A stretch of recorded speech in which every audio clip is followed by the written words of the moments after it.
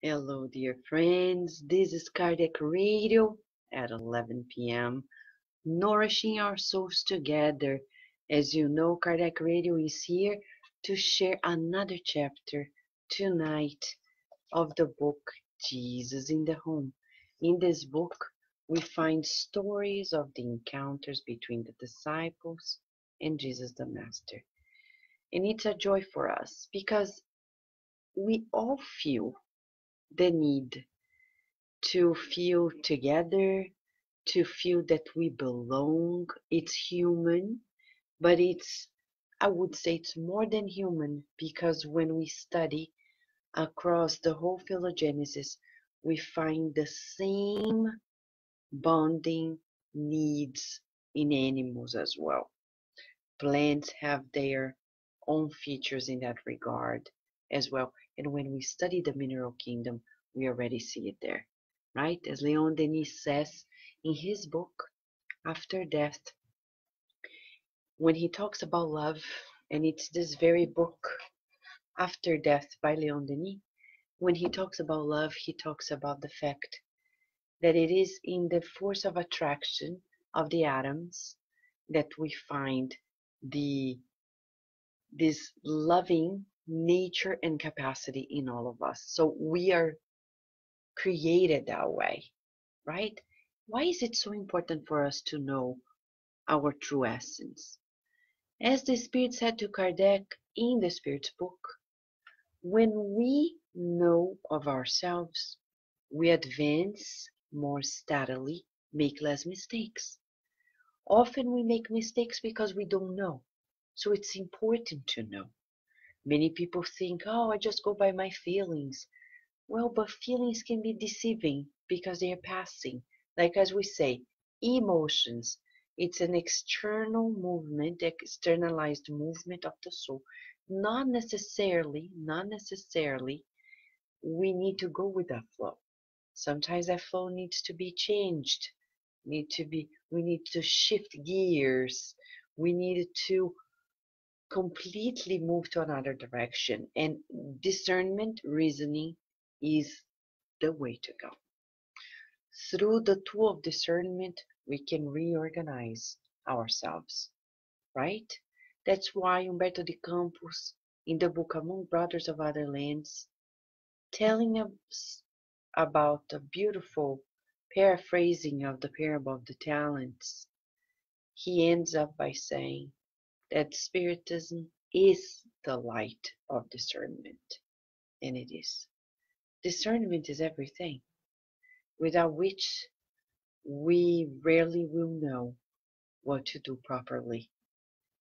So, boosting our discernment as we read, study together, we feel stronger and more certain about the direction to go. Many people ask sometimes, well, how do I know that what we're studying is really true? Sometimes, you have that moment, that gap in your faith, and you feel like there is an abyss between what you think you're seeing and where you are, and you can't see in between, and you feel like it's a leap of faith or else. Just keep marching steadily, because you see, there is no abyss. There is no abyss. It's just an illusion. God loves you, loves me. Look at nature, contemplate nature, and we'll see that God is not joking with us. Some people think that God is playing with us, but that's not true. When we contemplate nature, as our dear Allan Kardec shares with us in the Spirit's book, first chapter, in contemplating nature, the superior spirits revealed to Kardec, Kardec shared with us, we will find the certainty that life is simply phenomenal. We cannot understand yet the true nature of God, but we can feel it, and it's mesmerizing. When you observe a flower, a little puppy, the trees, the mountains, the sea, the beach, a baby, children, the wind. When we feel the breeze of the wind, when you see snow, when we look at the sun and the rays of light, everything's so perfect that we think these are effects of a most phenomenal cause. We call it God. It must be amazing. Why did God create us? To be co-creators. So if tonight you feel honored about being a co-creator, here we are, friends. Welcome to Kardec Radio as we're going to be studying chapter 21 of this book, Jesus in the Home. And it's chapter tonight, it's about being a co-creator. No, you are not to be a co-creator in poverty. You're not to be a co-creator in mediocrity. You can be a co-creator with the resources that God is granting to you. And there's nothing wrong about it. Today, Jesus is teaching us a lesson on the industrious rich man. So welcome to Kardec Radio. Welcome, friends. I can see Jailton. Welcome, Jailton. Welcome, Rihanna, Alicia Ramos. Welcome, Raquel Bakeshi. How are you? Welcome, Lisa Teles. Happy Thursday. Sure, Alicia. Lívia Moraes. Welcome. Dulce Story. How are you? Welcome. Daisy. How are you, Daisy? Welcome, welcome. John the Rosa. Welcome, John. We see Paula here. Welcome, Paula. Stay there. Don't go away. Okay? It's worthwhile, right? The beautiful stories that Jesus is telling us to strengthen our souls. And I can see more friends who've joined us. Teresa Castro, how are you? Adilson, Big Brother, how are you, friend? By the way, the videos are being transposed from Facebook to YouTube. So just wait a day or two, and you see that it's already there for those who do not have Facebook. I know many people have been asking about it. So we are working on it in our team, okay? And what else? What else can you tell us, computer? Coming, it's coming, it's coming. Don't worry. We will be able to do it. Right, so how are you? I hope everything is well there with Luana as well. Big hug to the both of you, right? And today we're studying chapter 21. Hello, Angelita, Rudy. How are you, Rudy? How are you? The people that I can see. Oh, computers. Up, up, up. Matthew, I hope you are well, Matthew. Welcome. Ademir, welcome as well, okay? So today it's the story of the industrious rich man. We need to know about this. Do you feel guilty about possessing things, money, being wealthy? Majority of people do. And you know why you feel guilty? Because for the longest time we have mismanaged it. Exactly. But that's one of the steps we need to work upon and heal. No, we can learn how to temporarily have things and channel them as co-creators.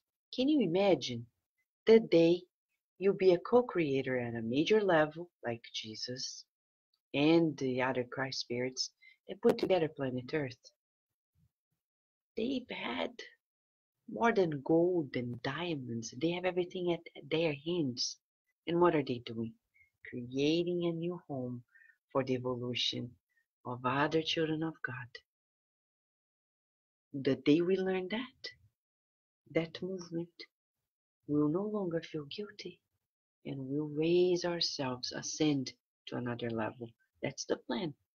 So today, this chapter that we're going to read is healing for us because we're going to make peace in our hearts and tell ourselves, I know how to possess temporarily and channel it to the general good.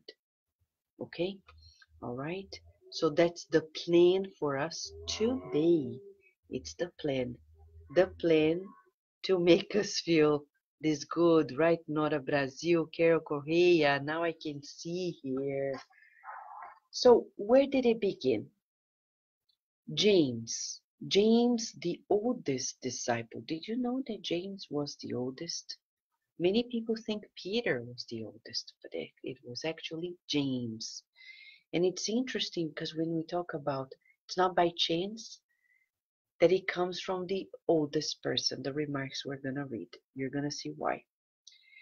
James, the oldest disciple, gave an invaluable talk about the longing for wealth, so commonplace amongst mortals.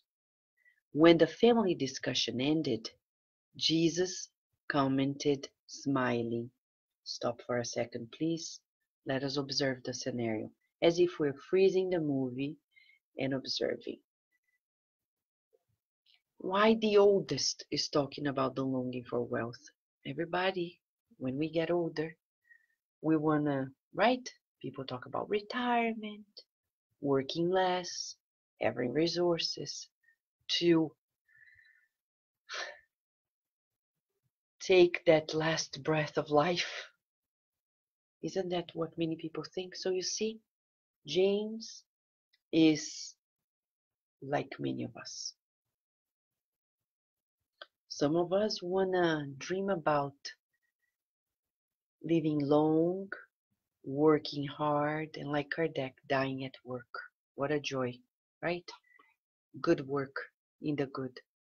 Jesus listened, and when the family discussion ended, that's interesting. He didn't intervene, he didn't say. He commented, smiling. Interesting. Smiling. Again, you trust the master, right? He's not smiling at sarcasm, irony. What kind of smile is this? It's a smile of the good news. He's going to share good news. Are you ready for the good news? He's going to share it now. So this is Jesus smiling good news.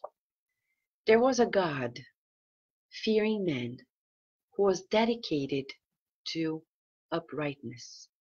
He read a lot of advice on prudence, and he tried to work hard in order to store up a treasure that would benefit his family. After heartfelt prayer, he went to work at a number of different businesses, anxious to achieve his goal. For 20 years, he put away coin after coin until he had managed to build a patrimony of a few million. When he stopped working in order to take a look back at his work, he was greatly disappointed to realize that every area of his life had changed without him even noticing it. His home, which was once humble and happy, had taken on a somber mood. His wife had become a slave to 1,001 obligations intended to kill time. His children whispered amongst themselves, speculating as to what would be their share of their dead father's inheritance. His loyal friends had deserted him. Believing him to be completely happy, his neighbors fenced him in with envy and irony. The local authorities forced him into a dupli- duplicitous attitude of artifice that was completely in disagreement with the sincerity of his heart. Businessmen constantly visited to propose criminal or improper business dealings. His servants flattered him with obvious pretense when he was within earshot, only to curse his name behind closed doors. Due to so many disruptions, he was compelled to make his home into a fortress to protect him against everyone and everything. Now he had time to take note of various bodily illnesses, and he rarely made it through a day without stomach problems and headaches. After a few weeks of close self-observance, he concluded that the fortune he kept in his coffer under lock and key was the reason for his endless disillusionments and regrets. One particular night, he could no longer bear the worries stemming from his new-found status, and he prayed in tears, begging for the Lord's inspiration. After the moving prayer, an angel appeared to him on the evanescent screen of a dream and said to him compassionately, "Every fortune that flows like the crystal clear waters of a spring is a living blessing, but all wealth that lies in useless repose is a poisonous well of stagnant water. Why did you demand a river when a simple cup of water was enough to quench your thirst? What inspired you to stock granaries to overflowing when a few grains of wheat were all you needed for a meal? What made you hoard hundreds of pelts around the home when a few bits of wood were enough to warm your grave-bound body? Go back and convert your coin chest into a miraculous coffer of salvation. Extend the joys of work, build schools to sow spiritual light, and distribute happiness to the multitudes. On earth, money is only worth the good it can do." Unspeakably shocked, the chaser of gold awoke transformed, and from that day onward he began to unleash his enormous savings so that all of his neighbors could join him in the blessings of service and goodwill. At the first hint of his spiritual renewal, his wife stared at him strangely and repulsed. His children hated him, and his beneficiaries thought he was crazy. However, revitalized and happy, the industrious millionaire began enjoying an open sanctuary in his home once again, and the spirit of hidden happiness returned to live in his heart. The master became silent, and James, who was in charge of that evening's talk, exclaimed enthusiastically, "Lord, what a priceless and sublime lesson!"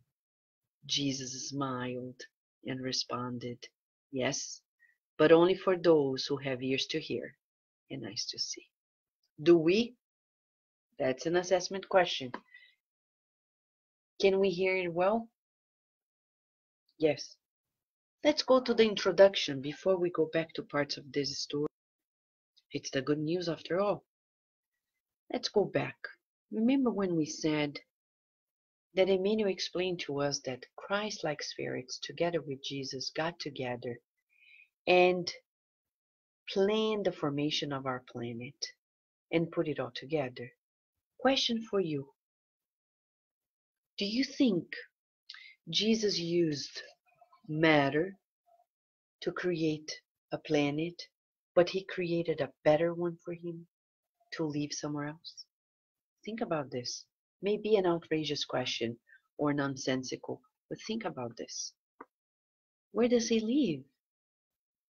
Do you know? When we go to the Spirit's book, and I forgot the question, and forgive me for this, I'll search into this. But there is a footnote that Kardec writes to us according to the revelation of the spirits. They say that pure spirits, they don't actually live in a specific place. They gather together because they are never stopped. They don't need to eat and drink, etc. So the sun, for example, is a meeting point for pure spirits. The rays of light are the byproduct of their beautiful thoughts and feelings. What do you think about this? So Jesus didn't retain any possession of the universe for himself. Neither did the other ones. Oh, but Vanessa, they don't need it. Well, that's not the point, right? The point is we are learning that all that we need is love. Oh my gosh, is that a song? All you need is love. All we need is love, of course. But we need to learn to share, to really share. And the illusion of attachment is so anchoring. When we go to the book Heaven and Hell by Allan Kardec, in the second part of it, in the first chapters, we get an introduction, especially in the first chapter of second part of the book Heaven and Hell. We get to know that the more attached we are to people, to things, to the passing things of this life, we create strong bonds between our perispirit and the physical body. So when this carnation happens, we're going to suffer. Suffer because the detachment is going to be harder. So what do we need to do? To dematerialize ourselves throughout our lives, to make sure that we fly light. So the minimalist movement on earth is wisdom. That's good, hard for some people, but that's a good movement in life. To downsize everything. Less needs, happier life. Focusing on the good of others. We have so much. And we have so many things unnecessary. But we're not talking about being poor, but channeling correctly. We need people who are business people, who are working with the wealth of the world. But that's a super difficult challenge. Many people dream of being wealthy. What for? What for? What's the point of being wealthy? If not to, as he says here, I will quote from the very words he says. On earth, money is only worth the good it can do. On earth, money is only worth the good it can do. Teresa Castro is saying, also, if I understand correctly, James was a rabbi and the one who adhered closely to the Jewish tradition. Exactly. Thank you so much, Teresa, for bringing that about. Exactly. Precisely. When you read the book Paul and Stephen, he's the very one that you're talking about. Hello, Deborah Beldovix. How are you? Célio Rocha. Sunshine. How are you? Joyce, big hug to you, Joyce. Marco and Jovelina, Publio Lentas. How are you, friends? So let's go back. So Jesus is telling us, is wealth a problem? No. A problem is not knowing what to do with it. Dreaming about being wealthy is a problem. Because we don't need to dream about it. In the sense, that's not a dream for us. Because wealth is a concession of God. And if God finds that we need to experience that for the greater good, it's going to happen. It's not a personal dream. It's not something that we need to worry about. Okay? We don't dream of wealth. We preserve health. We don't dream of beauty. We find ourselves beautiful as we are. Right?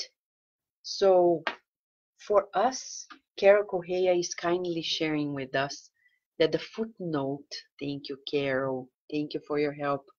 The footnote that I mentioned about the sun, the pure spirits, is regarding question 188 of the Spirit's book. Thank you so much. Thank you, thank you, thank you. So for all of us tonight, it's a call to revisit money. Repeating. On earth, money is only worth the good it can do.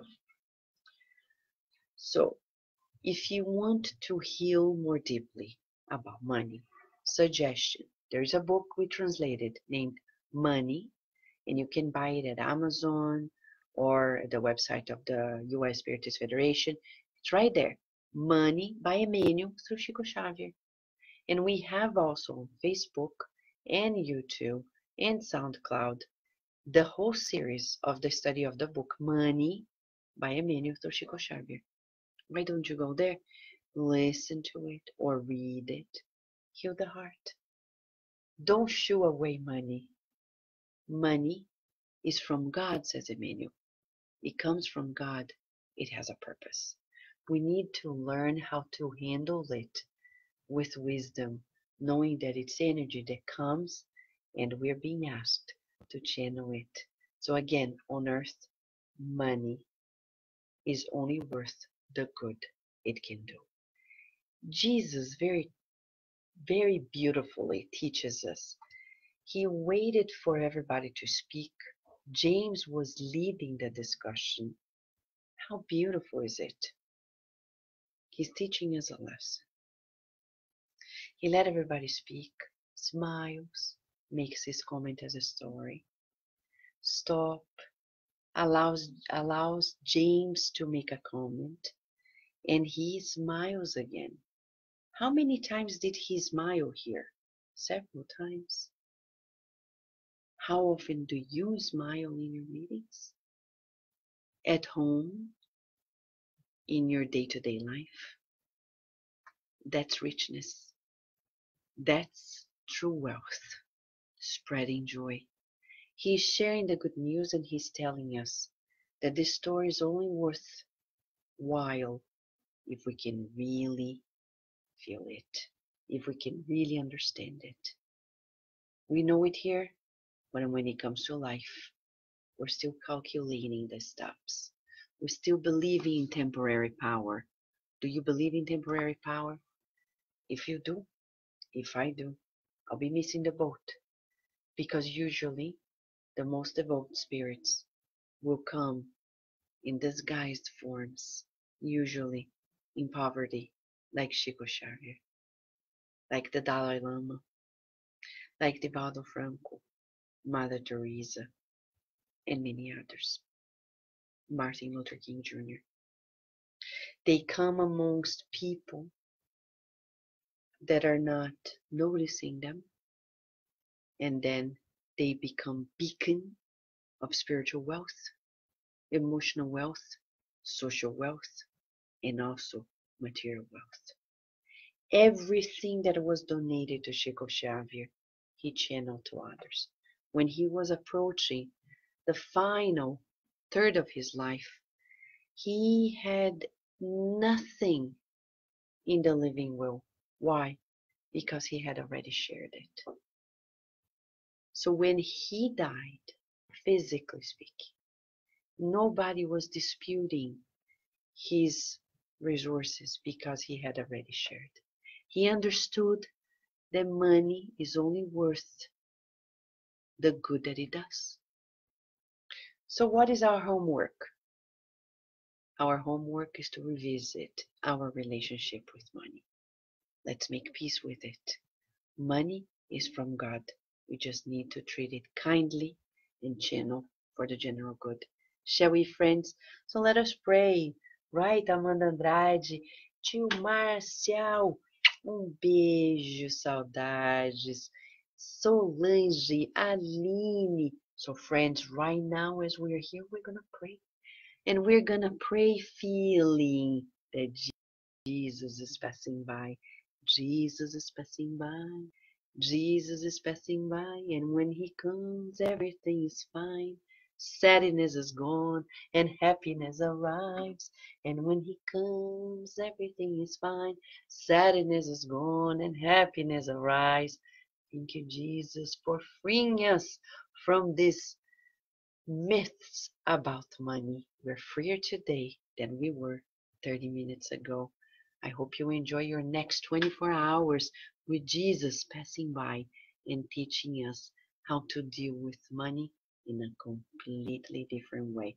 You're being called to be industrious with your resources. Let us do it and be happier. When we come tomorrow here at Cardiac Radio, we're going to talk about the divine talisman. Thank you, friends. Until tomorrow, God willing.